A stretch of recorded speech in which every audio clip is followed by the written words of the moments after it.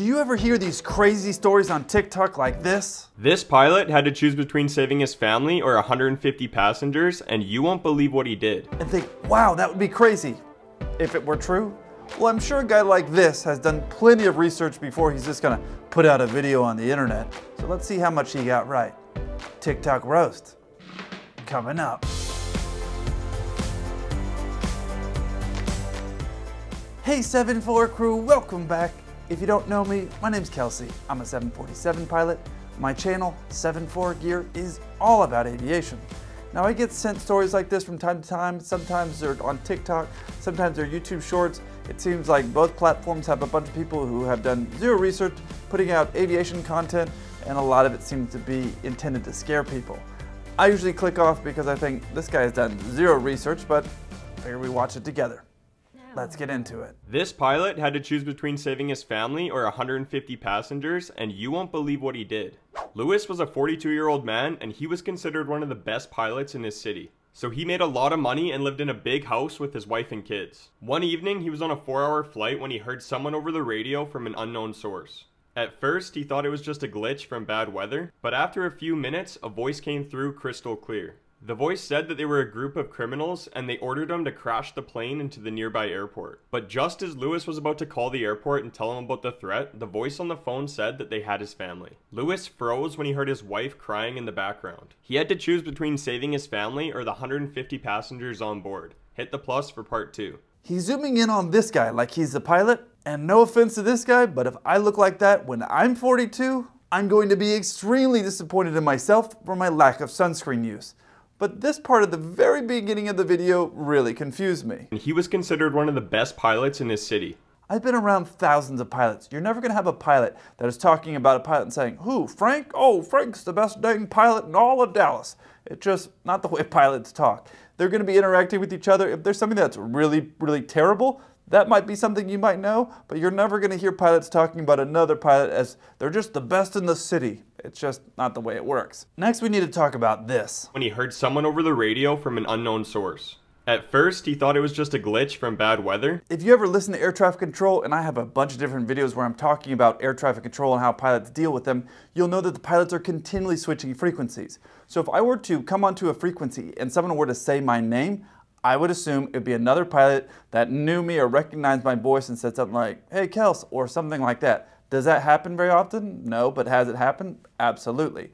But you wouldn't think immediately something was weird or crazy or dangerous about it. You also wouldn't think it would be a glitch like he says here. At first, he thought it was just a glitch from bad weather. It's possible if you get too far out of range, the radio may not be working very well. I guess it's possible with a certain type of storm that it may impact your radio signal. But I've flown through, above, under all kinds of terrible storms, and I've never had something where there was a glitch in the radio where you were unable to communicate or unable to quickly get it resolved. But this part is even more ridiculous. And they ordered him to crash the plane into the nearby airport. But just as Lewis was about to call the airport and tell him about the threat, the voice on the phone said that they had his family. When you're dealing with air traffic control, imagine this.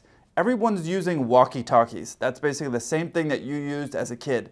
And you're able to transmit and everybody else has to listen. Only one person can transmit at one time, which means if someone got onto the radio and said something that was very dangerous, like, I have your family and I'm going to do something bad to them, that means that everybody else that was on that frequency would be able to hear it, not just me in the plane. That also means air traffic control would be able to hear what this guy was saying.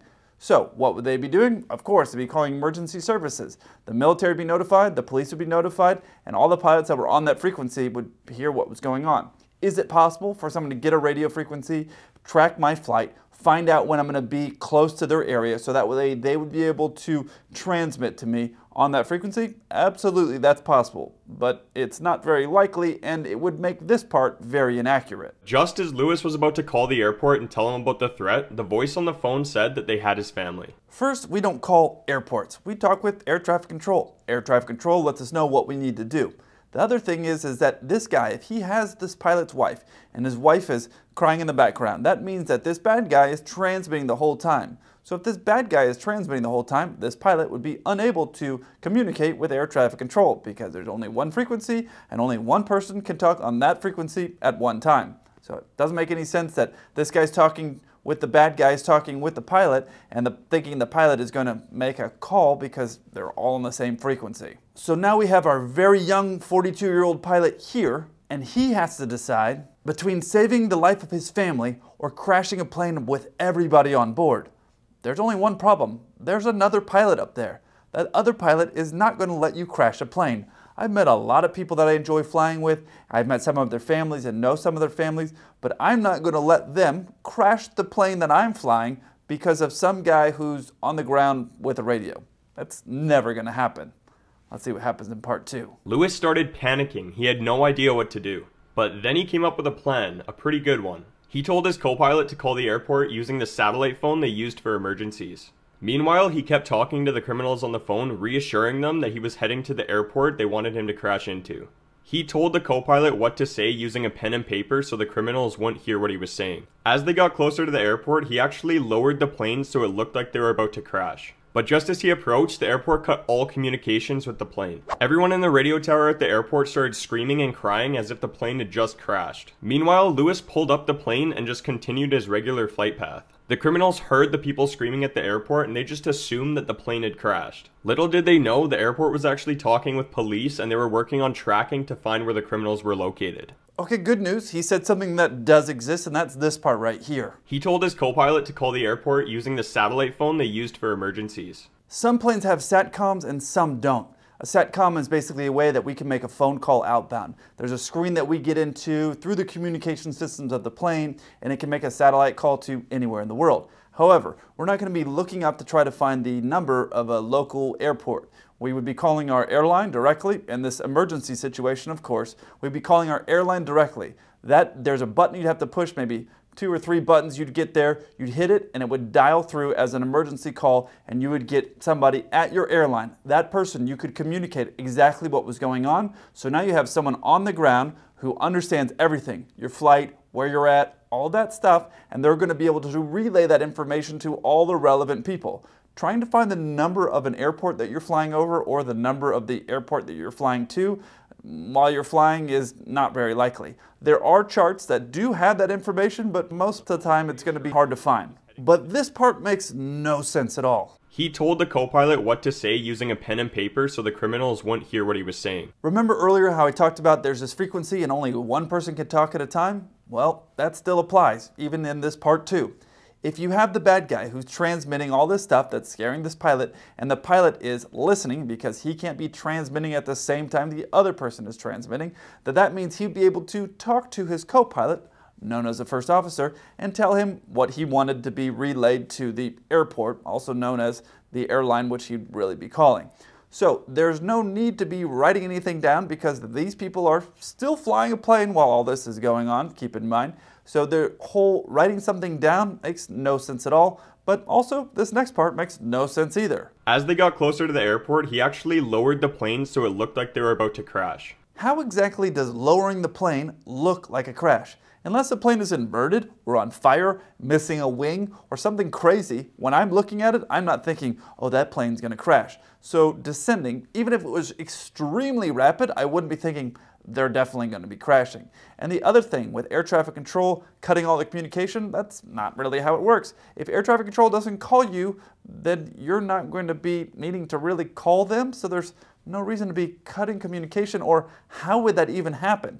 You guys are on a frequency together. The way it goes is they would say something like, Boeing 123, turn left, heading 120, and then I would say, left heading 120, Boeing 123. And that's how we communicate. So unless they're calling me, there's no cutting of communication. They just wouldn't be calling me. That makes no sense. So far this is sounding like just a terrible Hollywood movie, including this part here. Everyone in the radio tower at the airport started screaming and crying as if the plane had just crashed. Unless the air traffic controller that was in the air traffic control tower or in the air traffic control building, because they are not the same thing, wanted to simulate or make people think that this was going on, they would have to key their mic, meaning hold the button for their mic, and then move around or get a group of people to come around them and transmit that screaming and crying.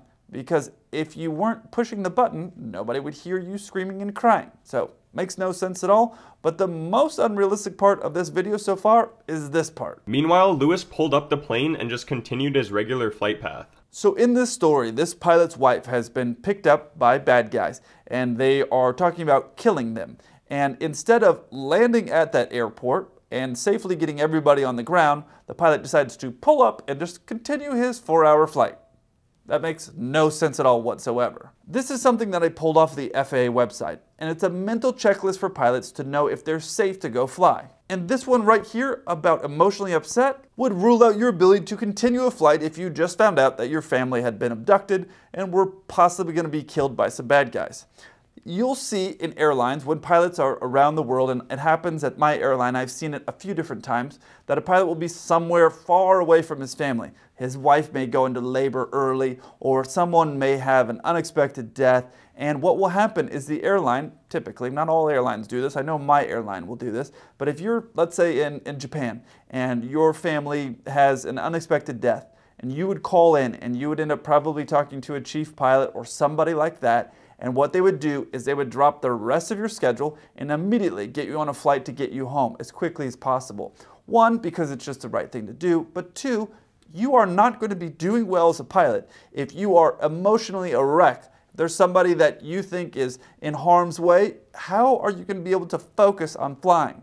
So this whole thing about that he was about to land at the airport and then he just decided to pull up and continue his flight so all 150 people can safely get to their destination and enjoy their holiday, it makes no sense at all. What's going to end up happening is the pilots in this hypothetical scenario would end up landing there at that airport, and the pilot would get off the plane and go do whatever he needed to do, not continue his flight. So you may have seen people telling this exact same story on TikTok or YouTube Shorts, or maybe it's just me and people send these things to me, but it is from this book, and I'm hoping, for the writer's sake, that this is just terrible storytelling by these people on TikTok or YouTube Shorts, because this is a terrible story. It makes no sense at all whatsoever. They're just trying to say something that sensationalizes and scares people who are into flying, and forgetting to mention one key part of it. And that's this little part here about it being fiction. This story is lacking all reality, except the part about us being able to make calls from the plane. That part is pretty cool, and it is real. If you enjoyed this video, check out one of these two over here. I look forward to hearing from you. Until then, keep the blue side up.